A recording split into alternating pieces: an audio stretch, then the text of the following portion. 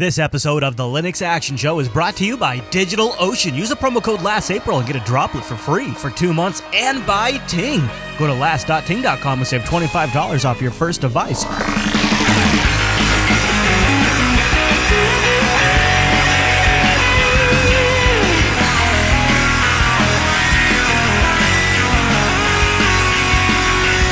Welcome to Linux Action Show, Season 31, Episode 8, a.k.a. Episode 308. My name is Chris. My name's Matt. Hey, Matt, good morning to you. Good morning. Are you ready for me to tell folks about the big show today? Oh, let's do it. All right, well, coming up on this week's episode of the Linux Action Show, is the Intel NUC a Mac Mini killer?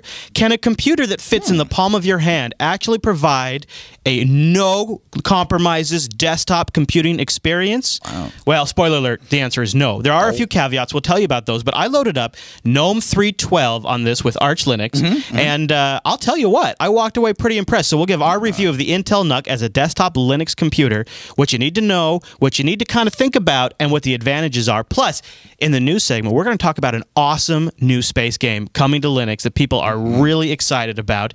And in the feedback segment, if you're looking to up your Linux skill set, get some certifications, maybe become trained on AWS, we have got a great resource for you. Something maybe to make you a little more employable too. So stay tuned for the feedback segment. And in the feedback segment, I'm going to give everybody an update on our Linux Fest Northwest 2014 plans. If you are a sharp-eyed viewer watching the video version, you might see one of the hints right now. Oh, yes. And then, of course, we've got a few other things in the news segment. But first, Matt, it is our picks. Ish. This pick this week blows my mind. Now, I don't want you to sit here and feel like your life has been a waste. But I'm going to warn you, this might make you feel like that. it's going to basically poo-poo my whole existence. Yes, yes. Right. This Morse code flashing Enigma style, see, I can't even say it, Enigma style encryption box runs Linux. Whoa! Yeah, you got me into. So this kid, he's in middle school. Michael Lizitz, I think is his name. He made a Enigma encryption. Remember yeah, I was Enigma box World War II German code, I believe. Yeah. Yeah. So this was for a Maker Faire project. He said the idea came to me when Google dedicated a doodle to Alan Turing. Reading on Wikipedia his story, I've learned about the Enigma machine, the project that was initially realized to be presented as a final project at a middle school, junior high, 7th grade project. So here's what he does, and this is kind of unbelievable. And before I get into the details of how this works, because I got a little video to demonstrate it, because the video just does a lot better job than I could. Here's what he had to say about using Linux. He says, I use Linux for everything I do with my computer, and I'm very grateful to the open source community and to the Arduino community for making available online for free a huge amount of documentation. I believe that it is important to share your ideas freely and for free so that others like me can learn, and so that learn and make opportunities to know, learn, and make that do not remain available only to those who can spend more. I know that so far I have only contributed in a minimal part to the open source community, but I'm just at the beginning. Kind of awesome. So here's what he's done. It's pretty intense. So for a science project, he reassembled in software essentially the Enigma machine here. And if you watch what he's got, so he's showing you the parallel here. So he's got LED display outputs. He's put it all on this piece of plexiglass, so it's all displayable. You can see the individual parts. Now, I'm going to jump ahead a little bit for you. These are the rotor switches for the Enigma device right here. How old's this kid? 7th grade, right? 7th grade, yeah. Good grief. I know. So these are the equivalent to these rotor devices on the old Enigma. Now, you're like, okay, this is... And even like a good wiring job. Like, look at that. Even no, I mean, he has proper cable management going on in there. It's not bad at all. And all of these are plugging into a Linux box. And he has this keyboard right here. And you're like, okay, what's he do with this keyboard? This keyboard is where he types in the message. So he has a sender and a receiver, because you have to, what's the point of having an Enigma if you can't communicate with anybody, right? Sure. And so there's the Arduino board. Now, I want to make sure I catch this part, because the way he transmits messages between the devices is kind of amazing. Watch this. So here he fires it off. One machine uses Morse code light flashing to transmit SOS to the other machine. Oh, now, this is in clear text right now. Okay. So now he's able to use these rotors to flip on the Enigma encryption.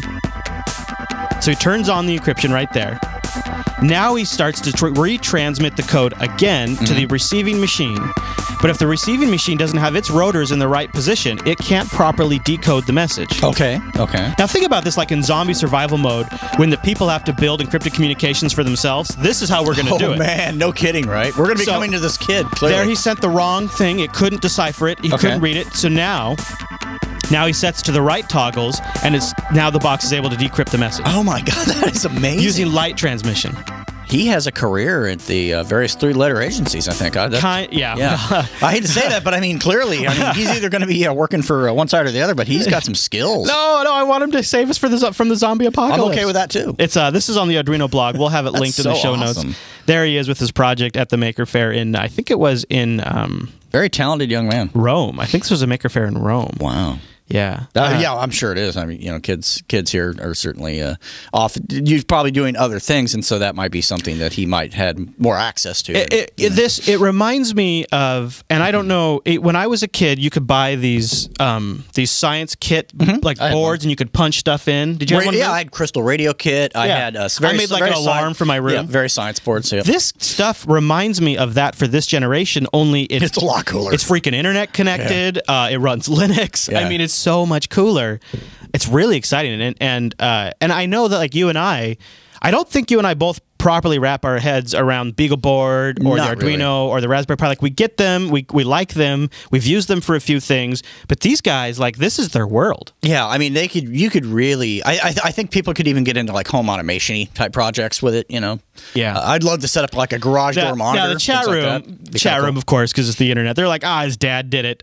No, if you read the interview with this kid, I believe he did it. He's really sharp. Honestly, in the interview, I felt dumb, like reading some of the things this kid was saying. I was like, wow. Yeah. So congratulations. That's one of the coolest runs Linux ever, and it makes me want to build little projects like that. It really does, doesn't it? Yeah. Well, what a great thing to do with your kids. I don't know if you noticed, Matt, but I'm on Ubuntu 14.04 today. Yeah, I was going to say, that looks oddly familiar. And I got the Numix theme on here because I think I like that a little better. I decided I'm living in it, even though it's still in beta. I'm living in it right now until, it's like, I don't know. I just feel like I can get a good grasp of it for our review. I think we're gonna review, because of the way Linux Fest is gonna land. I think we'll be reviewing it next Sunday on the show. So I've been running it for a week. I'll keep running. I suggest you run it when you get home. Yeah, tonight, load it up. It's I still have Arch installed, but I got to tell you, it's got the stuff you want. It's got the theme you want. It's got I'm getting work Steam. Done. So I got my Numix on there. I'm feeling at home. I really am.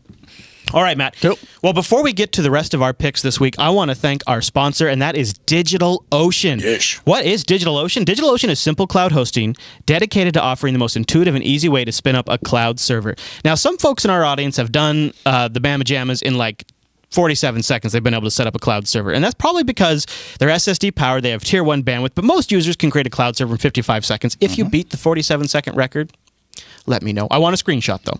And, of course, they have pricing plans starting only $5 per month for 512 megabytes of RAM, a 20-gigabyte SSD, 1 CPU, and a terabyte of transfer. And that's all a fixed cost. You know exactly how much you're going to be spending. Plus, DigitalOcean has data center locations in New York, San Francisco, Singapore, and Amsterdam. So you can get all over the world, and they have multiple data center locations. And their interface is super simple, with a very intuitive control panel, and they have an API, so power users can replicate that control panel on a much larger scale with some automation. And one of the things that I love about DigitalOcean is their investment in Linux, their investment in Docker, and the fact that they had the foresight to realize that they should build their entire service offering around SSD hard drive years ago. It all sits on top of KVM, which runs on some amazing hardware. They have private networking that enables droplets to talk with other droplets in the same data center. That could be a great way to have a web server on the front with a database server on the back end that doesn't necessarily have a public address. And the system is so easy to get going and set up, and the cost is so reasonable that folks in our audience in the Jupyter Colony G+ community have been discussing what they're using their DigitalOcean droplets for. So Stephen Martin said he's going to turn it into a WordPress instance. Nice. And Benjamin DeCamp said he's using it for Minecraft. Temple Pate also is using it for WordPress and OwnCloud. So is Matt McGraw. He's using it for OwnCloud for his business. Paul Harbinger has it for a personal web server, MediaWiki, a TT-RSS server. Oh, wow. That tiny RSS server is a great idea. That's a great idea. I have that on my LAN right now, but the nice thing about having a tiny RSS server on a DigitalOcean droplet is then it would be much easier when I'm on my Android device to read Exactly. it. He also has his personal Arch repo over there with AUR packages built inside a clean cheroot. Jeff Jensen has Minecraft, OwnCloud, BitTorrent Sync, VirtualBox going on there.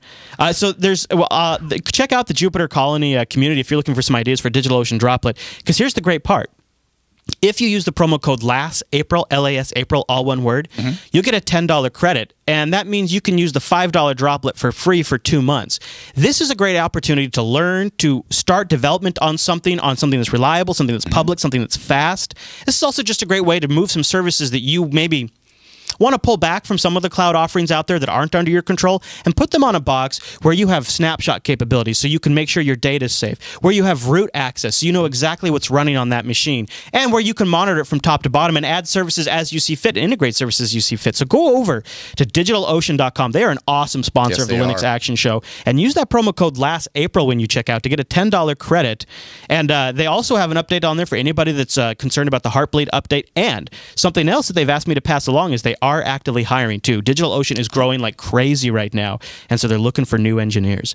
DigitalOcean.com, and a big thank you to DigitalOcean for sponsoring the Linux Action Show. So cool. They are. I was just like, it literally is cost ineffective not to jump on this. It really is. And it's so awesome to see a company grow like that based on Linux technology and have them not just contribute to our show, which helps the Linux community, but also like actually contribute to open source projects, work upstream, and things like that. And potentially hire you. You know, go apply. Yeah. Why not? So this is, speaking of things you could run on DigitalOcean Droplet, I was picturing it on a LAN server, but this would probably work really well on a DigitalOcean Droplet too. Definitely. I don't know. Are you familiar with like the bookmarking site Delicious? Oh yeah. And the one I use now is Pinboard. It's good, but it's pay. And all of these are nice, but there has been instances where they've been subpoenaed and somebody's entire bookmark collection was pulled, right? Oh, wow. This is what brought me to Bookie. Bookie is an open source project to replace Delicious that you can run on your own machine. It imports Delicious, Google bookmarks, Google Chrome bookmarks, and Firefox bookmarks. It has extensions for Google Chrome and Firefox, so you can save right to it. You can do tagging, you can do notes, you can do shared, private. And I was thinking this would be great for just the Jupyter Broadcasting crew. It has an Android app, so you can also, when you're browsing a website, like say in Chrome on the Android device, you can say share. Then you can choose this, and it'll save a bookmark for you. Yeah, this is a really good way if you like have to pull in a lot of news for your job and things like that. It supports SQLite, MySQL, and Postgres, and it also renders pretty good on a mobile device. So it's called Bookie. That's B-O-O-K-I-E. Easy to remember. Yeah, and it's docs.bmark.us. And if you're familiar with Pinboard or Delicious, then you know the advantages of this. If you've struggled with shared bookmarks or how to manage your bookmarks after a format and a wipe, Bookie might also be a really good option for you.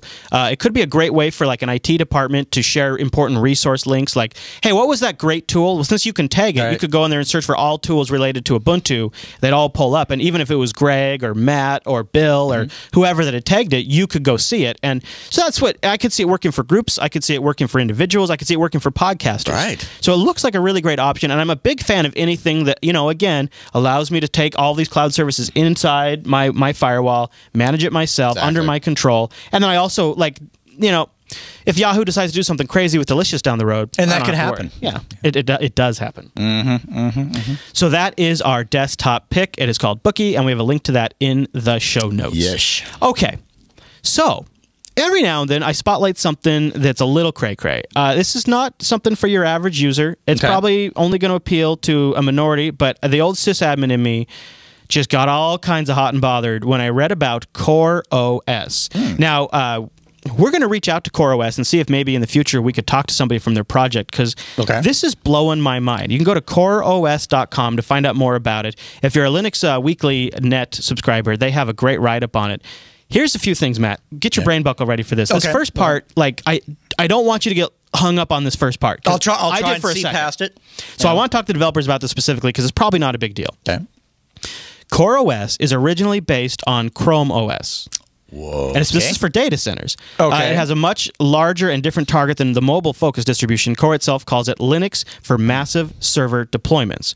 By using a double buffering technique on each of the full system updates, any problems like when you do an update, like that can cause from an update, can be fixed by simply rolling back. So like my pfSense box, it does a buffered snapshot of the existing system before an update. You apply the update, and if it doesn't work, you can do an immediate rollback at boot up. All applications are deployed in their own self-contained Docker instance. Oh, that's kind of nice. Which decouples applications from the operating system updates so you don't break applications there. CoreOS is designed to run fine on a single machine, but it's clearly targeted for clusters. It comes with a number of features such as automatic service discovery, a distributed key value store for shared configuration called etcd, distributed locking for the file system, master election, all of these features make it well for a cluster environment. They have a fleet orchestration tool which teams up with systemd and etcd to deploy applications to the machines throughout the cluster in Docker containers, and it can maintain a number of applications running at any given time, starting and restarting applications as required. A lot of the management is licensed under Apache 2, and of course all the Linux stuff is under GPL. The latest version, as of this writing, which is 273.0, uses kernel 3.13.6, which is pretty new. That is pretty for reasonable. An enterprise distro. Yeah. And of course, Docker 9.1. As one would guess, CoreOS system looks much like a regular Linux system when you log in, but there are big differences. For one, CoreOS is engineered to be much smaller than a standard Linux installation. It uses roughly 50% of the RAM usage at boot, and they have a little infographic for this. Okay.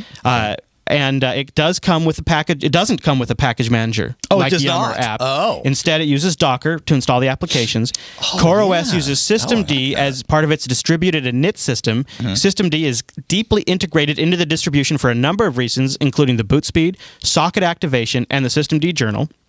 Systemd is used to start and stop Docker containers, which hold various pieces of the distributed system, much like systemd handles managing regular services for other distributions. And the other thing that's kind of interesting about this is kind of cool. This etcd system is a way to have a distributed /etc configuration system. So you can make application configurations across the entire cluster. So this CoreOS... That sounds pretty compelling. I mean, even if you're just running on a single box, it's, I love the idea of painless updating. I love, I was thinking... The Docker instances really kind of speak to me. It's like... Hey. Yeah, that's what I was thinking about doing, is because I was thinking about, for my home server, maybe like an Arch base with Docker containers, maybe like with an Ubuntu 12.04 for my mail server, right? Exactly. But this is kind of doing that for us. And the distributed tools are really neat if you did need to grow out. You could totally see how you could deploy this in a data center. So that's CoreOS. You can find it at coreos.com. It's pretty new. And we have it on our radar. Hopefully, maybe we can make it happen. If anybody from CoreOS is watching, email production@jupiterbroadcasting.com. We'd like to chat with you guys, because it looks like a really awesome distribution, but it also is a distribution that's been taking advantage of a lot of the things we've been covering on our shows, systemd and Docker specifically, right? Those have been threads, topic threads for months and months now. And one of the things we've said is these types of technologies are going to enable a whole new category of server operating system. And I think CoreOS represents a little bit of what we've been seeing come down the pipe. Well, I think I like the direction they're going. I also think that I've gotten past the whole Chrome OS, base that they were talking about. Because at first you're thinking, oh, isn't that adorable? But based on what they're describing, that sounds kind of cool. Yeah, it does. Sounds kind of cool. So I'm looking forward to checking it out in the future, and maybe we'll have a review on the big show, and maybe even an interview with one of the developers if we get really lucky. That'd be nice. All right, Matt, let's do the news.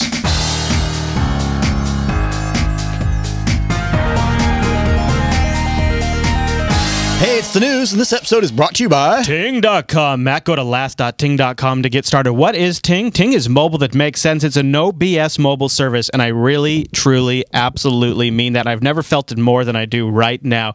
Last.ting.com to get started. Here's what's great about Ting.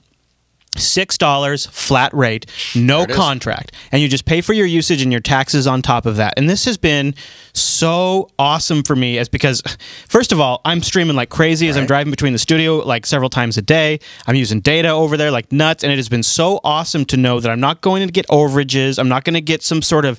the worst part about overages too is you pay so much money into your cell phone bill because they lock you into these fixed pricing structures that they know they can extract the most money out of you.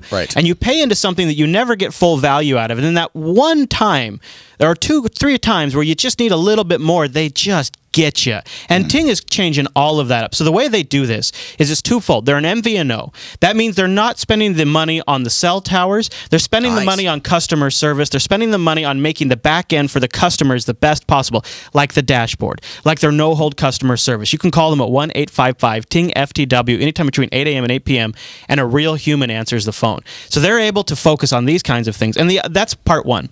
Okay. Number two is they don't do this gimmick that I think is pretty much unique to the U.S., where they subsidize the price of the phone. Oh, yes. And you don't actually own your phone. Right. You're paying into this phone. And the problem with that is at the end of that 2 years, there's no incentive for you to keep that phone around anymore. Exactly. And that... You have no vested interest, But with Ting, you do. That bugs me. That's wasteful.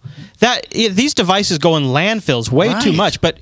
When you continue to get the full value out of your device from the very beginning to even after the contract, it makes it very easy to hand a phone down, to keep using it as just a dedicated hotspot, because again, you're just paying for the usage. So that even the long-term value model with Ting is fundamentally better and better structured than the main mobile carriers. Well, I have an interesting example of that. For example, I have another smartphone that if I am no longer using it as a smartphone, meaning I'm no longer paying that data plan, it's been dumbed down. I'm limited. But with Ting, I don't have that problem. No. It's great. No, there's no separate tiers like that. That's right. And every Ting plan includes hotspot, tethering, caller ID, picture messaging, text messaging, all the stuff you'd expect, and an awesome dashboard and an awesome Ting app to manage your devices. And the other thing that's really great about Ting, and you get a sense of this if you visit their blog or follow them on Twitter or G+, they're really active on G+, too. They are actually Android enthusiasts. And to that end, this is a great app I'm going to go pick up after the show. It's called Onvo, I think. Huh? We'll let I think her name's Kyra. We'll let her tell us, because this looks like a great app of the week. This would be my pick if I was going to pick one. Want to use less mobile data without having to switch up your smartphone routine? I'm Kyra, and this is Ting's App of the Week. Love the music.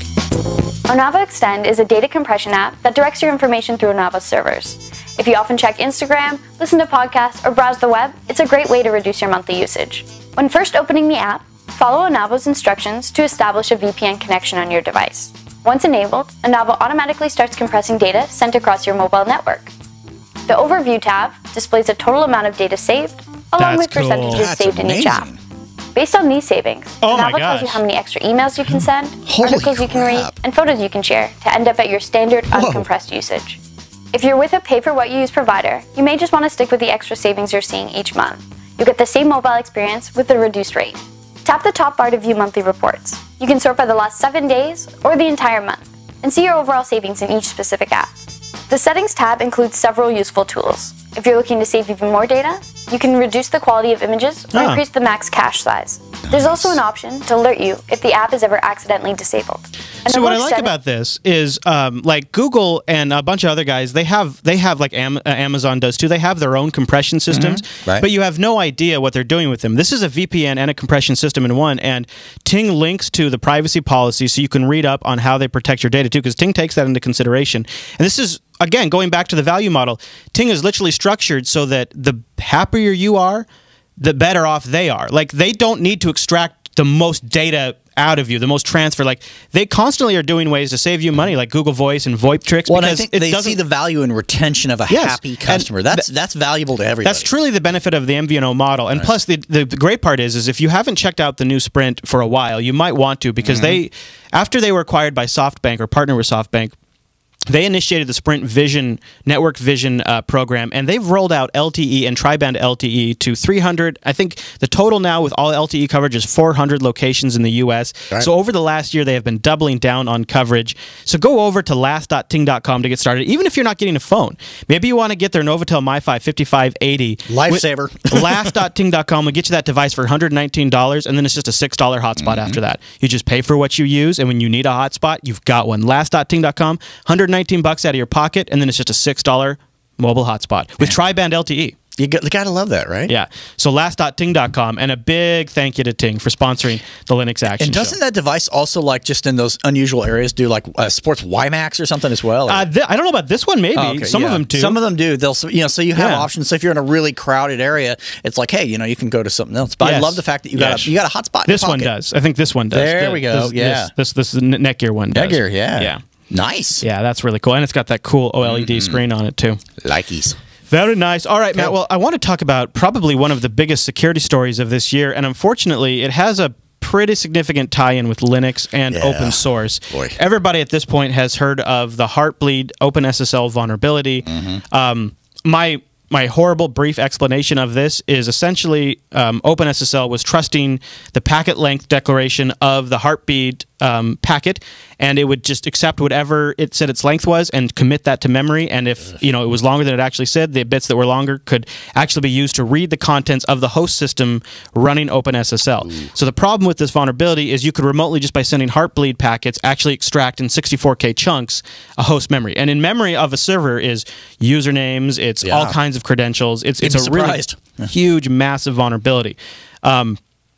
And this has led to a lot of finger pointing, a lot of proclamations of what the NSA may or may not be doing with this exploit. And we could talk about that in a second. But Bloomberg ran a really damning piece. And it's a multifaceted damning piece. First of all, the whole piece hinges on two people familiar with the matter. That could be two people from the low levels of the Obama administration. It could be an intern at the NSA. We don't really know. But supposedly the agency's decision was to keep the information about Heartbleed a secret in pursuit of national security interest. They say that after declining to comment, though, the NSA says, at first they declined to comment. Now they've come out and said, no, we never knew about Heartbleed. We're not using it. Now, it's up to you if you want to believe that or not. But here's what I don't like. And this piece goes on to lay it on pretty hard to the NSA. They said putting the Heartbleed bug in its arsenal, the NSA was able to obtain passwords and other basic data that are the building blocks of the sophisticated hacking operations at the core of its mission, but at a cost. Millions of ordinary users were left vulnerable to attack from other nations' intelligence arms and criminal hackers. It flies in the face of the agency's commitment to the defense, and defense comes first, says Jason Healy, the director of the Cyber Statecraft Initiative, boy, that's a name, at the Atlantic Council. That guy's probably awesome. They're going to be completely shredded by the computer security community for this. Now, they are, so far, like, okay, yeah, if that's true, they are. But here's where the article kind of went off the rails, when it started talking about open source. So they continue to go on about the NSA. They say the NSA and other elite intelligence agencies devote millions of dollars to hunt for common software flaws that are critical to stealing data from secure computers. Open source protocols like OpenSSL, where the flaw was found, are the primary targets. And their logic essentially is because the NSA has so many experts, they can just look at the code, find these exploits, and use them. Here's what they go on to say. Now, this isn't substantiated, of course, but they say the Heartbleed flaw, introduced in early 2012, so it's been around for about 2 years, is just a minor adjustment to the OpenSSL protocol, and it highlights one of the failings of open source software development. While many internet companies rely on free code, its integrity only depends on a small number of underfunded researchers who devote their energies to the projects. In contrast, the NSA has more than 1,000 experts devoted to ferreting out such flaws using sophisticated analysis techniques, many of them classified. The agency found Heartbleed shortly after its introduction, according to these sources, people familiar with the matter, and it became a basic part of the agency's toolkit for stealing account passwords and other common tasks. So a couple of things. This is based on people familiar with the matter. These aren't Snowden leaks. That's not where they're getting these from. But what do you think about... What do you think about this part where they say the Heartbleed flaw in OpenSSL highlights one of the failings of open source software development? And I'll add a little texture to that. Because what do we always hear? We always hear, I don't want to use BitTorrent Sync. It's not open source. I can't trust it. I don't want to use XYZ. It's not open source. I can't trust it. When something's open, it's being audited by thousands of users on the internet, and you can't hide a flaw in there because people will find it. Yet here we go, an absolutely fundamentally critical flaw in one of the most widely used security protocols on the internet for 2 years had a major hole in it that nobody caught. Is this perhaps a bit of a reality check for the open source development model, Matt? No, I think it comes down because I mean, closed source to open source. In my opinion, it doesn't matter. So here's the meat and potatoes of it. Whether you have a closed sourced app or an open source app, the NSA is still going to have those dollars to work with. They're still going to have the personnel to work with, and yes, kids, they're still going to find those exploits, right? Because that's what they're dedicated to doing. And actually, just to interrupt for a second to that end, because I just underscore your point. Yeah. I've ran stories in either in TechSnap and Unfilter where, and specifically we talked about it at length in TechSnap, the NSA has specifically millions of dollars of budget to partner with companies like Microsoft, and they have a partnership in place where before Microsoft patches a 0 day, because they have a month, they notify the NSA as soon as they become aware of it. And so these commercial companies have institutionalized cooperating with the NSA. Exactly. So the licensing really, in my opinion, has no play on it. That's not to say that open source projects could certainly use more funding or more personnel to help them out with things, but that doesn't happen. Here's my rule of thumb for anything. Okay. If it executes code, it can be used maliciously. Yeah. Period. If it's not even, if it can execute code, it can be used maliciously. So I don't care what the licensing so much is. So in this particular case, they're using this almost like as a straw man type situation. Well, let me give you, there's a double whammy here. And it doesn't really add up. Full credit to Alan in this week's episode of TechSnap, I think it was 157. We spent an hour just talking about Heartbleed, and Alan did an awesome job of breaking down the timeline. He discussed the different open source communities' responses, including Theo Durat's responses to this. So he explained how it works. So if you are still struggling with Heartbleed and don't quite understand why it's such a big deal, go watch last week's episode of TechSnap. It's super in depth. Now, here's the part that Alan brought up.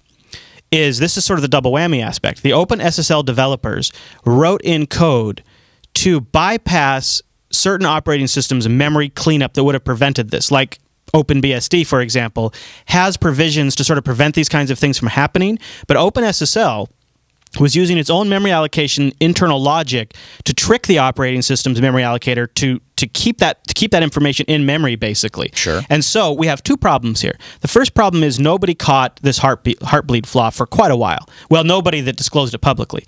The second problem is the original memory allocation implementation in OpenSSL is bypassing safety features in other operating systems. And that was never caught, or at least it was caught but never fixed. Right. I think it goes back to what you just said a couple of minutes ago. This is one of these things that I wish I could collectively kick the entire internet in the nuts over. Yeah. Because so many people like Google and Amazon have those resources, are making money off of infrastructure that uses code like OpenSSL, and they're not doing enough to fund it. They're not doing enough to look at it. They're not auditing it properly. These companies, it is in their best interest, just like Red Hat did an audit of their SSL library recently to find that sort of go-to fail equivalency. All these big companies that rely on this for e-commerce, it is their responsibility to their customers to be auditing this code. And I think that we need to see this as a wake-up call to fundamentally say, this stuff that's infrastructure, A, do we need to look at it and see if maybe it needs to be written in a language that has better memory management out of the get-go? That's A. I think we have to discuss that. B, we have to discuss how we can get more money and more eyeballs. If the people working on these things are not working on it full-time, that is a failure on all of us collectively, but it's a failure on these big companies that have the cloud services too. And that really upsets me. That's what I think at the core bothers me the most. And it is a massive deal, and I want to encourage all of you to go watch that episode of TechSnap, go get LastPass or KeyPass or whatever you want. Maybe we should do a roundup of password management. That would actually be an excellent time for it. Because you need to start changing your passwords once these guys get this patched. It's a big deal, and it is a bit of a black mark on open source security, but I think the track record for open source clearly still outshines closed source software. And what we fundamentally come back to is these types of flaws could be in all. I mean, look at Apple's go-to fail, right? That's a perfect example of something that, well, that was an open source component, but it's a perfect example of how a commercial company can have commercial code that they use that they still don't catch as well. Microsoft could have flaws like this in Windows. We just don't know about it, right? So I go back to, at the end of the day, even those things like OpenSSL, these open source projects can have critical flaws. The long-term bet for me is still on code that I know can be audited publicly. If you want true security, that's the best long-term bet. Even if there's temporary setbacks, the solution is not closed source software vendors' magic box solutions. Because here, at the end of the day, the thing you got to remember is that while it may take time, and obviously in this particular case it does, the odds are fair that eventually this stuff's going to come to light if it's open source, because eventually somebody's going to squeal, someone's going to mention it. When you have those behind-the-scenes situations like you had with Microsoft and you have with the NSA, you know, you may never know. Right, exactly. You know, I mean, so you really, until somebody leaks a massive document. Exactly, until it becomes a big, big Snowden type Look at all the stuff that's been going on under our noses, right? Something to think about. Yes, it is. Well, last week we saw the passing of Windows XP support. We talked about it. We had a great Linux Unplugged about the whole topic, actually, and I was really happy to see. And I meant to grab the name of the Reddit user who submitted it to our subreddit. But on the New York Times personal tech site, there's a rather positive article about switching to Linux. Very real, and I just think it's That's cool. Kind of a big deal when the New York Times runs a pretty good piece about Linux. Very mainstream. It starts out with, it might not be widely known, but Linux did revolutionize computing. If you own an Android phone or a Kindle e-reader, you're a Linux user. Linux is at the core of most popular devices and is found in a variety of other places, from the world's most powerful supercomputers down to tiny Raspberry Pi devices that's among electronics hobbyists. So this is from Thomas J. Fitzgerald. He wrote this for the New York Times. He says, fewer than 2% of desktops or laptops computers run it, according to a survey by Net Applications. I always find those to be a little dubious because a lot of people dual boot. So it's a double problem because of the fact that they need something to cite for these articles, and so they reach out to what's available, and it's always wrong. But whatever. He goes on to say that could be because the bulk of Windows and Mac users are switching. It might not make sense for them to switch entirely to Linux, but exploring Linux could still be a worth time for those looking for a proven, low-cost alternative to the mainstream operating systems. Now, his first distro pick, I thought this was interesting, wasn't Ubuntu. Really? It wasn't Mint. It was Bodhi Linux. Wow, that's that's pleasant. That's kind of unique. I wouldn't have thought that. He says there's many types of Linux at the core. They're all kind of the same, but their interfaces and applications may differ. Bodhi Linux is all about minimalism and performance, which, you know, if you're thinking about you're switching an XP computer, so that kind of makes sense. He actually did his home. You know what? Thumbs up to you. You didn't just like immediately go to distro watch and pick something. I mean, some people may be putting these like on P4s, but that's cool. He says this makes it an option for older, lower-end systems. The desktop setup called Enlightenment is frugal with resources while offering eye-catching and straightforward experience. The desktop is free of clutter. And the taskbar is well organized and menus are easy to navigate. The other stated ideal of Bodhi is choice. While only a basic set of applications are installed by default, users can download from an app center with free software organized in all categories like Office, education, and multimedia. Wow. So that's the best singing endorsement he gives. Then he gets to gotta go south. Then he goes, his next distribution is Linux Mint. Okay. Yeah, and this is something I think I want to explore more on a Linux Unplugged. I have a lot of respect for Linux Mint, but I don't know if I don't know. Well, that's not my go-to thing for older machines. I mean, that's something I go for modern. And I want to talk more about that because I think a lot of people might be like, "What? Mint's the perfect choice." So maybe we might make that a future Unplugged topic. He says Linux Mint offers a choice of desktop environments, including one called Cinnamon. A Mac user or Windows user may find Cinnamon intuitive to navigate. That's pretty much all he has to say about Mint for the most part. He then mentions Ubuntu. He says one of the more widely known versions of Linux. True. That's accurate. Yeah. So you start. It's always interesting. It's like when you work with somebody and somebody says, "Hey, what's Chris like?" Chris is he's a great guy. He's got a strong personality. Like it's like kind of like, you know, one of those. Right. Yeah. Exactly. He says the installation program can replace an existing system, or in some cases, set Ubuntu to be an option when the computer starts up. The desktop environment is called Unity and has a tablet-like look. I'd have gone more with Mac-like, but okay. I feel like, you know, it's more like a dock, but right? I could see it. I the mean, integrated menus. You look like you want to touch the stuff. I get it, I guess. I don't know. Whatever. Cool. Yeah. Ubuntu comes with a collection of applications. He talks about those. And the only problem is he also plugs Ubuntu One. He says it comes with 5 gigabytes of free storage for photos and music. Yeah, I think that part was a little drive-by. I think he probably surfed the page. Then he talks about Fedora, again starting with facts. Fedora starts in 2013. It's gained a reputation as a testing ground for Red Hat Enterprise Linux. GNOME 3 environment departs from tradition. The user is presented with an empty desktop area, no taskbar, no dock, or start button. Then he mentions Elementary OS. He says it's another flavor with ease of use and performance. Okay. He says, of course, numerous other types of Linux are available. For more technical versions, consider Slackware, Arch, or if you prefer baby steps, look at Zorin, which emulates aspects of Windows. Linux is not for everyone, but if you feel constrained by Windows or Mac OS X, it can offer a way out. And if you enjoy choice and flexibility, you may just become hooked. Overall, a good article. I don't have a lot of gripes with it. I mean, there's a few areas that need some love. And the timing is, you can't beat the timing when the weak XP's coming to an end, right? Exactly. I mean, overall, I mean, he was fairly accurate for the most part. You know, I probably picked some different desktop environments for Linux Mint, but that's okay. So we got a lot of great games that have come to Linux, and there's some great ones in the pipeline. Steam just like greenlighted like another 37 games last week. It's pretty awesome. But one thing that's been kind of missing, I mean, there's some options out there, but there's not a racing games. We have a lack there, and really good space games. Right? Yeah, you can never have enough space games. You know? Now. There are a lot of people out there that are really excited because at PAX East, which just was going on this week, between April 11th and the 13th, so it wraps up today. Oh, okay. Oh. During a live panel, the developer of Star Citizen, which is a space sort of space sim space game, confirmed that it is coming for Linux, and our subreddit is so excited. Here is a little gameplay footage. I just wanted to whet your appetite. This is live gameplay footage, not pre-rendered from PAX. Radar, look at that. Oh, by the way, some G-force effects right there you just saw. Well, too many Gs? So you can go in the cockpit. That would be me right there. You can be, let's see, there's also, let's find it. There's an outside the cockpit view, so you can look outside the cockpit. Doesn't that look great? That looks fan-freaking-tastic. Oh, and he crashed. Nice. And it's a good crash. So you can, we'll do it over again. You can get out, you walk up to your ship. How cool is this? Dude, we need this and how right much now. I thought the animation of the helmet was gone. Now, this was a Kickstarter project. In fact, our very own Rikai kicked in the most money he's ever kicked into a game to get this. People are really excited, and it wasn't confirmed to come for Linux, but at PAX East this week. I love the audience. Yeah. There's here's a good spot. Here's a good scene right here. So look at that. He gets into a bit of a dogfight. He locks on target right there. So there's the target lock assembly. And you see that? How cool is that effect, right? That is very, very cool. Yes. And now he'll fire on them. They're all cheering. Yeah.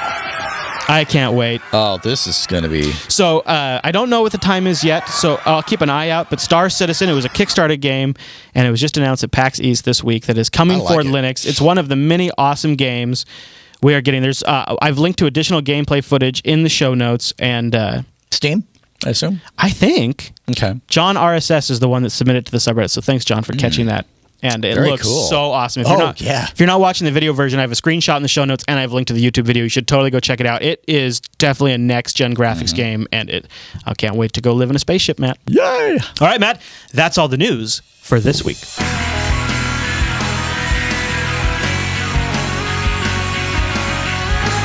It's time to see if the NUC truly is a Mac Mini killer, and if you could make a no-compromises Linux desktop from a tiny, tiny computer. It is pretty impressive. And first, I want to tell you about our segment sponsor, System76. Now, this is where you're going to go to find complete solutions with end-to-end support. You're going to get a Linux box. Out of the box, that thing's running Linux flawlessly. It is born to run Linux from System76.com. We often talk about their awesome Ultra Pro laptop, and I have the Bonobo Extreme, which I'm absolutely still in love with. They also have a fantastic line of desktops. Yes. The Ratel Performance is my sleeper favorite. We've got a Wild Dog that we're constantly beating on. The thing never misses a beat. And the Leopard Extreme if you need ultimate engineering performance. And I think, for a studio setting, for a photo management collection, the Sable Complete could be a really great option. There's so many great devices, laptops, desktops, whatever it is. Go over to System76.com. Get a system where you have a little peace of mind, where you're not going to be fighting your hardware. You get to play with your Linux. And, with new releases coming out, too, it's always great to have some hardware is just going to be able to update without any problem. This is true. 1404 is around the corner, and if you're on a System 76 rig, you're not going to have a single issue. Love those guys. I love the fact that it's just going to... And it works with so many other distros just out of the box. And they're part of the community, too. If you check out their Google Plus feed right now, they've been doing 14 days of Ubuntu 14.04, where they've been posting each day their favorite feature of Ubuntu 14.04. So you can check out System 76 on Google Plus. They've been highlighting some of the new goodies coming in the latest release of Ubuntu 14.04. And plus, you get to see some great shots, like team shots and stuff like totally that. grubbing. It's Cat awesome. Pictures and whatnot. And he has glasses. So, Matt, here we are. I got it all hooked up, so it's a little hard to pick up. But this here is the Intel NUC. Here's what it looks like, all wired in and everything like that. So, a couple of things to note right off the bat. This unit, as configured, I bought it all from Newegg, and it ran me about $500 when all was said and done. Okay, so that's a chunk of change. Base price for the base unit is $364. Then it doesn't come with any RAM, so I added RAM. And this unit comes with an i5 processor, so that's part of that 364 price is that i5.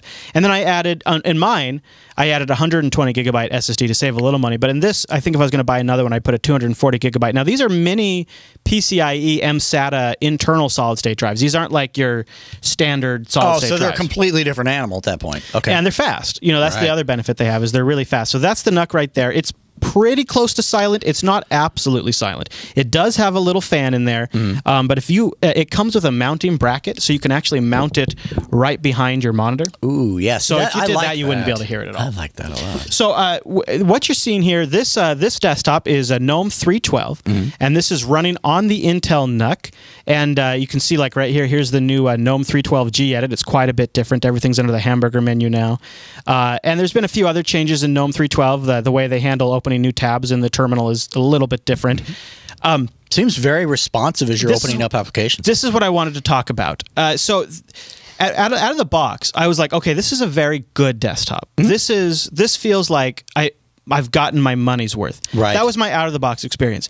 Then, with the help of Rikai, our editor, I got it went literally from this is a pretty good experience to this feels like the next generation of performance from a tiny computer.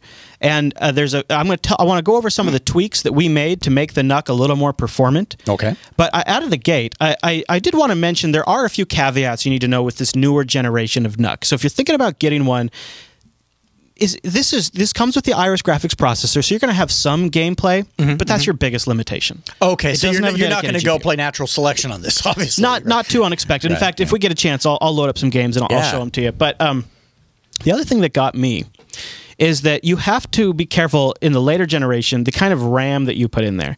We initially started, because I got it as part of a kit, but the kit was outdated. Okay. It initially came with 1.5 volt RAM. Oh. And you need to have, in order for this thing to even boot, your RAM has to be 1.35 volts. And it's not exceptionally clear, and some of the bundles still on Newegg have the higher voltage memory. It also requires a memory timing of 11, not 9, which is different from the older version. So it's a little picky on the hardware. So my advice to you would be Intel, we have it linked in the show notes, has a supported RAM module site.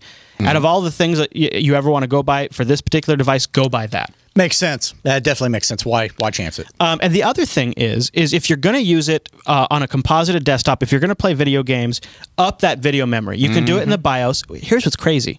This is a UEFI system, and it uses what's called a visual BIOS. You have never seen a BIOS that looks so good. Really? Full mouse and keyboard. It's got a dark scheme UI. Wow. You navigate around in there. You can adjust thermal settings. You can turn on legacy boot mode if you want BIOS emulation, and you can add memory. So I think we upped it to like 768 megabytes of RAM, and I instantly noticed a pretty big performance improvement. So step number one, if you get a NUC, you need to dedicate more of your system RAM to it. And step number two, and this is all thanks to Rikai. He has linked these in the show notes. There are tweaks you can make to Xorg. First of all, you want to install the XF86 video Intel driver and enable multi-lib if you're doing Arch. Sure. And then install Intel lib32 Intel DRI. But the second thing you want to do is you want to enable glamour mode with the drivers. Glamour mode. Okay. And I don't know about other distributions. I think it's the case. I think it's universal across all distributions. Glamour mode is not enabled by default. Now, it sounds fancy, right, Matt? It sounds very glamorous. Yes. Well, what it does is it actually enables 2D objects on the screen to be rendered using OpenGL. So as you can see, when I'm moving around here, there is literally no performance lag. We have a full frame rate experience here. It's very, very responsive. The Gnome 312 UI is absolutely as poppy as it is on my Bonobo with a big dedicated graphics card. That was a huge difference. Also, if you're using Gnome, there's a little change you need to make to your Etsy environment to change the way Clutter is doing some redraws, but we have that listed in the show notes. You make these tweaks, so you install that driver, you make that glamour mode tweak, you make the Gnome tweak, and Matt, this is one of the fastest computers UI responsive wise I have ever used. Seriously? You take this little MSATA 120 gigabyte SSD. You take the i5 processor, and here's what's great about this processor. Out of the gate, like right now, if we go in and we look at our say we go sorry about the bark. We go look at CPU info, right? Sure. Currently, my CPU is running probably pretty low, like around 1.3 gigahertz. Oh, actually, right now it's running at 998. Oh, wow, that's nothing. Megahertz, yeah. Right?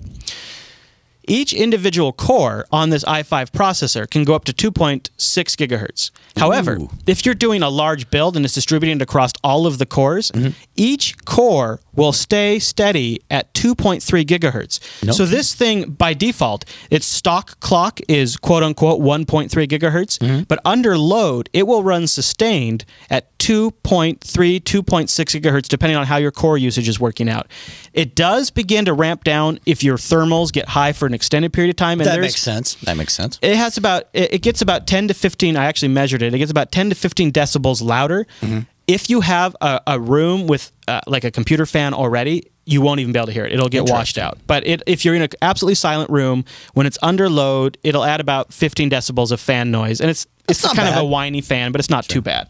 And the fact is I get when I was building Chromium Dev, I was getting 2.3 gigahertz across all 4 cores in this tiny little itsy bitsy box. Nice. That's actually really impressive. I mean, if you stop and think about it. Yeah.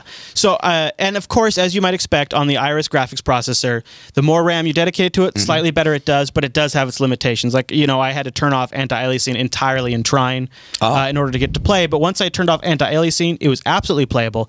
Once I dropped it down to 720p, it was smooth as butter. Interesting. Yeah, interesting. So if you're a casual gamer, I think the Iris thing isn't going to be a big deal for you. Like, here, I'll give you it. Now, remember, we're mirroring this too, right? Yeah, so this is mirrored in addition to being on this little bitty fella. Just, you know, this is my benchmark right here. And I can actually already tell you it doesn't perform quite as well as it does on the Bonobo, just at this screen. I'm pretty familiar with this game at this point. But, oh, the sound's a little messed up. We've had some problems with the sound in this game. Yeah. See, with the mirroring on, you can see how it's stuttering. It's lagging a little bit. Yeah. And I don't know, this sound bug has only affected this game, and I'm not sure why.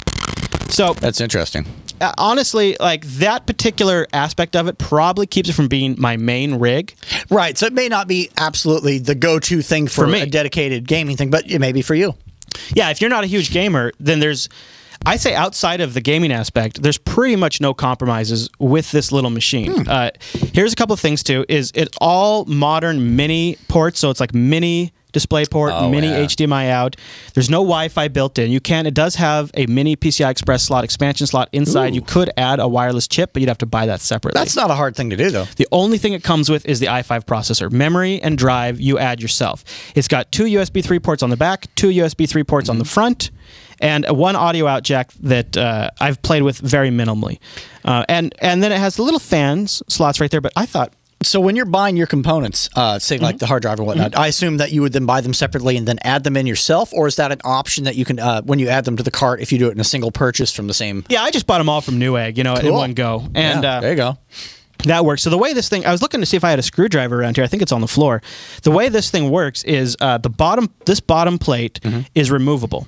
It also comes with holes to mount in the monitor plate if you wanted to. Yeah.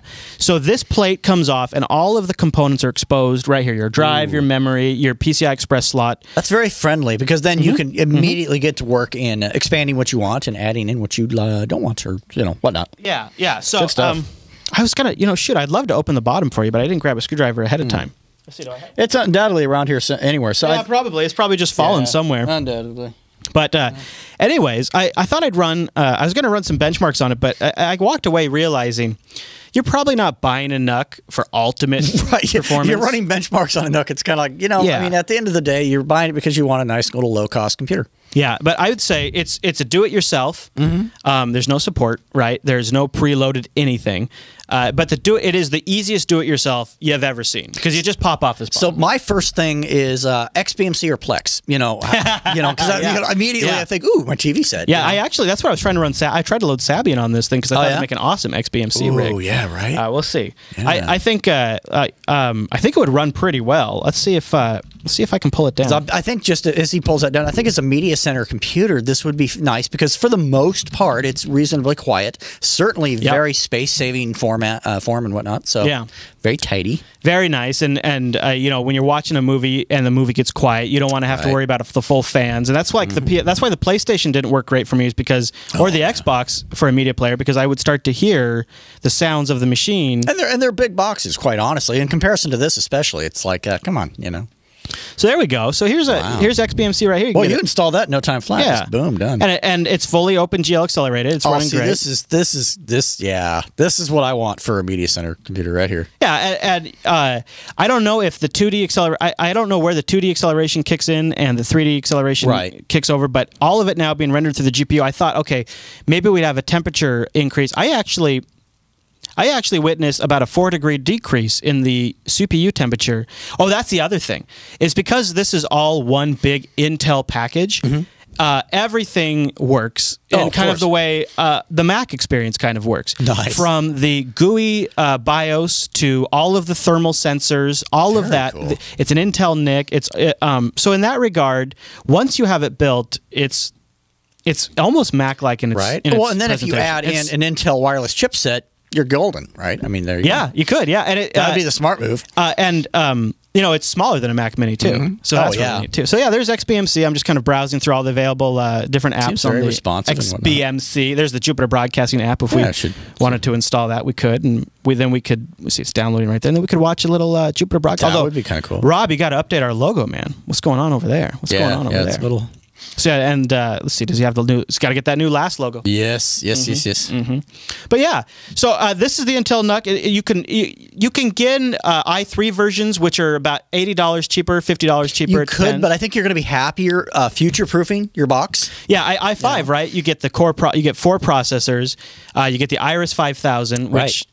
I am just blown away by the Iris. I think that's the way to go. I'd go i5. I would, go ahead and get a proper size drive. Make sure you got ample RAM, and then go ahead and begin dedicating that over to video stuff. As the chat room wanted to know, and it's a great question. This is right here the NUC power supply. It's about the size of a small laptop power supply. Yeah, it's external. It's not the size of my netbook. Yeah, it's very similar actually. Maybe more laptop, and it's kind of almost in between. Yeah, it's small. It's cold to the touch. It doesn't make a buzz or anything like that, which is nice. Yes. Overall, I think the biggest competitor for something like this, I want to say it's the Raspberry Pi in some regards. Yeah, I think so, based both on price as far as what you're able to do with it. For me personally, this would either be the go-to computer for, say, a relative that just wants something no frills that you can set up for them quickly and get it done, or Media Center. I really feel strongly about that. I think for a Media Center, this would be an absolute no-brainer. And Google's got those Chrome boxes now, and this is competing against that too. Oh, definitely. I think the missing link that would make this a truly competitive product. And I'm not just saying this because they're sponsoring the segment, is I think if a company like System76 could take this and give me several build options at different price points, wrap support around it, and ship it pre-configured and assembled. Oh, God. Imagine it's like Plex out of the box. You plug it in and you're Plexing. You plug in XBMC and you're XBMC. I think the idea is with the NUC platform is to make something that people can build off of. It's very interesting. I think the biggest thing I'm taking away from this is we are now living in an age where if you take video games out of the equation, you literally have a no-compromising computing experience. I mean, you could run Windows on this too. It's so small, right? It's all Intel, so you can run any Linux distro on it. It's quiet, and it's extremely powerful. Like when I'm using this machine, I never feel like it's not fast enough. And I'm having a hard time wrapping my brain around the fact that something this size can give me a full desktop-like experience that I, in the past, have paid several $1,000s to get a machine that fast. I think Intel definitely did a nice job with that. Yeah, it's pretty cool. And I got to give a big nod to Gnome 312. I think part of it too is the combination of Gnome 312's overall improvements that they have made. It's very I've been loving me some Gnome lately. Absolutely just Gnome 312 it's got a lot of performance improvements, and I think those in combinations with the adding the glamour mode and making the changes to the Gnome compositor, it was just a triple whammy that can't be beat. Super impressed. Now the question is, what do I see its role? Like, what would I... Right. If I had, like, office people working for me, I would easily give them this computer. Oh, absolutely. If I needed a Linux rig and I didn't need gaming, I would seriously consider this computer. And at the end of the day, I think it makes an awesome studio machine because it's small, it's silent, it's low power, it's close to silent, and it could be great for taking in Skype and Hangouts and all that kind of stuff. So we're going to move it into this new studio. It'll be like all the episodes of TechSnap. Alan will be calling in on this. Michael will be calling from Coda Radio on this. It'll be handling all of our remote hosts. It has way more than enough horsepower for that, and it'll also give us a little headroom if we wanted to do something extra. I'm really impressed, and you can play with the different options. Maybe you don't need that i5. Maybe you can get it down to like a $300-400 NUC. You could, you could. I think it really depends on what you're doing with it. If it's for casual usage, checking email, browsing the web, whatnot, go with the i3. And really, anything outside of gaming, like tons of Chrome. True. You're building packages. Like you could do software development on a NUC, and you would feel like it. Because a lot of times when you go into i7, you get hyper-threading, and some stuff takes advantage of that. But i5 other times you feel like you just kind of spend all that money for what? Yeah, that's true. Definitely could be the one limitation. It could be a pfSense box. The one limitation is that it only has a single NIC, so you'd have to go. You have to go like USB 3 for the other NIC. I don't know how that would work with pfSense. It could be a little iffy. Yeah. I also thought about like it could be an external like file server at home. You know, there's a lot of things you could use with it. So yeah. So anyways, we'll have links in the show notes for the tweaks that we made to make the NUC perform properly, and you can check it out. If you get one, try different things. Try something that pushes it and see what you think. I think you'll be as surprised as I was. Very cool. All right, Matt. Well, that's the Linux Action Show's look at the Mac Mini Killer.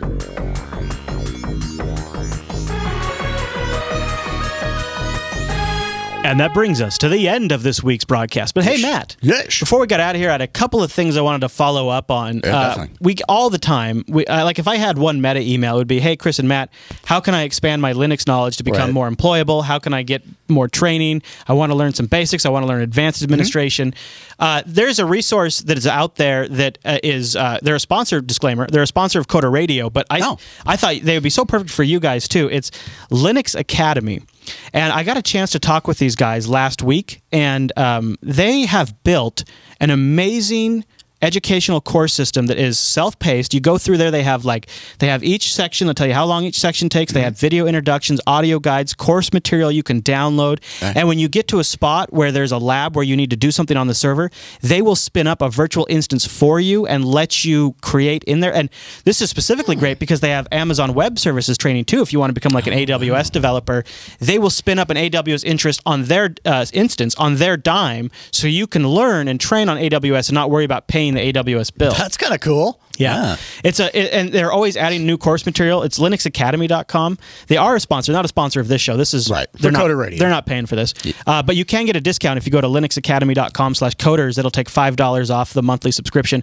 And the reason why they do monthly is they're rolling out new courseware all the time, and that's also how they afford the spin up of the instance servers. They do scenarios too. Oh, really? So they'll have like a scaling scenario that by the end of it you've used several components of Linux, maybe even a little bit of AWS, and you can walk away and say, yeah, I actually know how to implement something if like it gets a ton of traffic from Hacker News. So go to linuxacademy.com/coders and check them out. I signed up just to try it out, and I was like, oh, this is something that the community really kind of needs, and I kind of wish I would have thought of it myself because it's it sounds like it's a really cool idea. They've built their own custom back-end system. It's been out for a couple of years, but now they've really gotten to the point where they have a lot of content. I mean, they've even got job links. That's cool. Yeah, well, they have a whole community section, so like it's interesting if you browse the forums, you'll see people like, hey, I just got my certification, and then hey, I just got a job, and it's just like it's a really kind of cool community. That's very cool. Yeah, so that's linuxacademy.com. If you go to linuxacademy.com/coders, you'll save 20% on that monthly fee for the life of the monthly service. Sounds like a hell of an investment to me. Yeah. I wanted to update everybody on our Linux Fest Northwest after party. I know not everybody watching is going, obviously, but we have we're going to be at Linux Fest Northwest in a couple of weeks. We're going Saturday and Sunday, and so here's the thing: we have about 60 people signed up to go. Holy! And we found out the bus only carries, if you include myself, 9 other people. Wow. Okay, so we start strapping people to the roof? I think because with the new studio build, our funds are pretty much totally tapped out, and the bus isn't big enough. I think what we want to do is have everybody come together at the actual official after party. Because some of the people are like, oh, I don't want to miss the after party. It's at the Radio Museum. It's awesome. And I was like, yeah, it is really awesome. Sure. So what we'll do is we'll all get together as a group. We'll go over there. We'll hang out at the after party. We'll do a Linux Action after party at the official Linux Fest Northwest after party, which really... Honestly, I've gone to it before. You can't really outdo the Radio Museum tour. Yeah. They show you some awesome stuff. They show you some Tesla coils and all kinds of really cool stuff.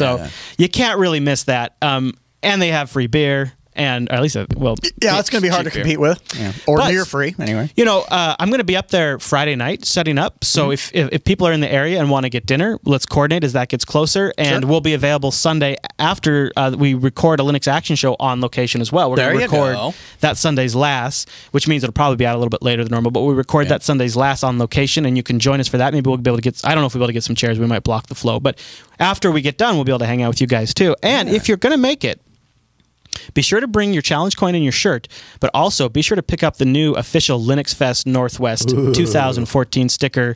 We got a brand new sticker. We had it specifically designed for the event. It's a vinyl sticker. Styling. It's really nice. Very stylish. So everybody who makes it to Linux Fest Northwest is going to be able to pick up one of those bad boys as well. So I think it's going to be a great fest, and it's just a couple of weeks away. Gonna want to get that. So that's our plans for the Linux Fest Northwest after party. We'd love to see you guys there. And we're still coordinating at linuxafterparty.com. That's just the Google Plus community where we're getting all that put together. Yep. Matt, what would you like to point people to throughout the week? First thing would be datamation.com. Scroll down to open source, and you will find me there with my latest article. And in this one, I'm basically examining what is going on with tech gurus inspired by recent events from various other folks.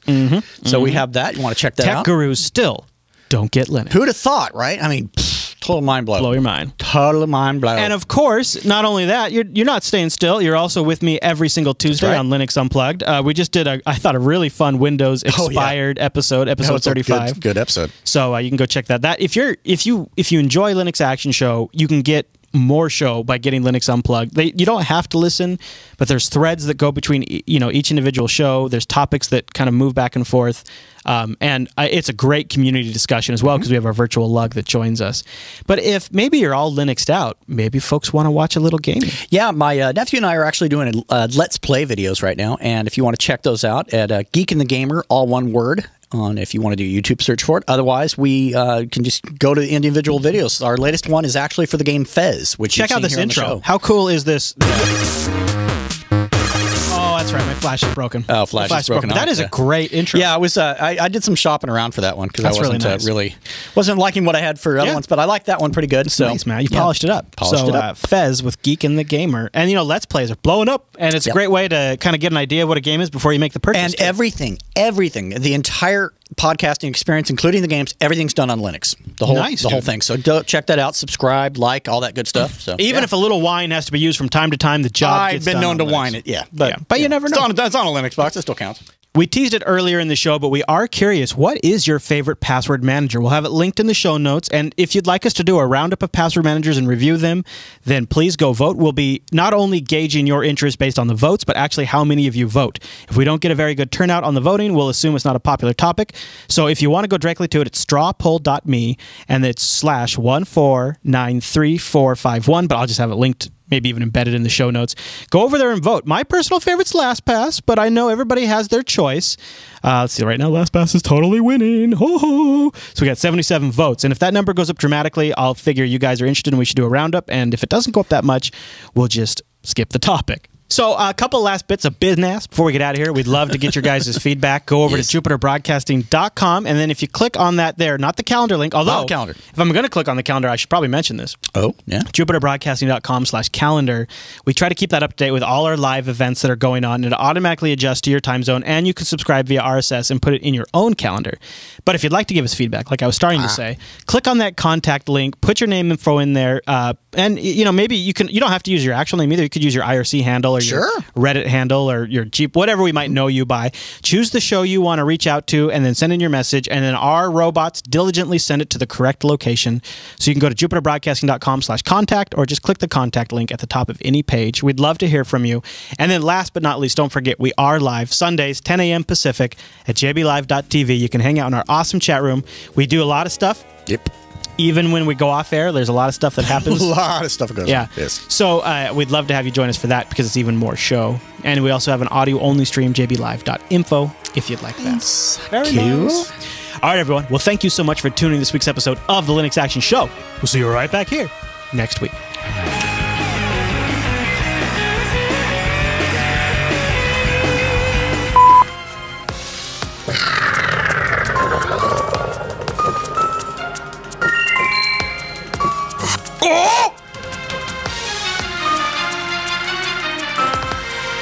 Bad idea. Bad idea.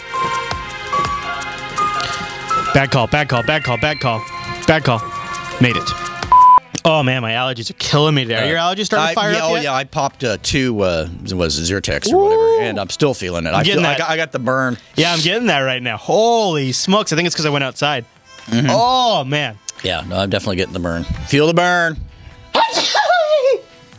At least we'll both be sniffling this show.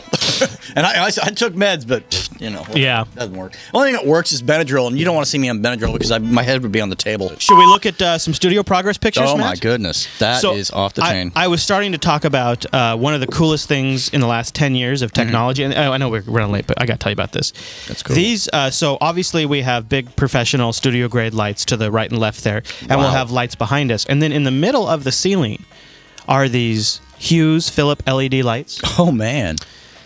These lights, first of all, can do like a million different colors. You configure them with an app on your phone, and you just choose the color of the scene you want them to replicate. You can even import a picture and have it extract the primary colors from that picture, and then the lights will represent that. So it'll add texture to our backgrounds, our green screens, because the color from the green screen will be also projected onto us.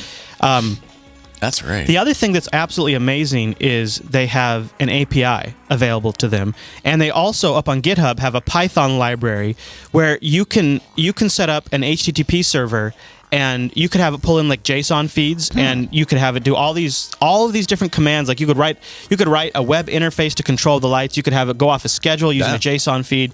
You can just send basic commands to it. So I'm thinking, there's a hallway leading up to the studio, and there's a light in that. I see where you're going with this. We could have the lights in that studio, in that hallway light, turn red during show times. Oh, God, that's fantastic. Yeah. How do you do a barrel roll?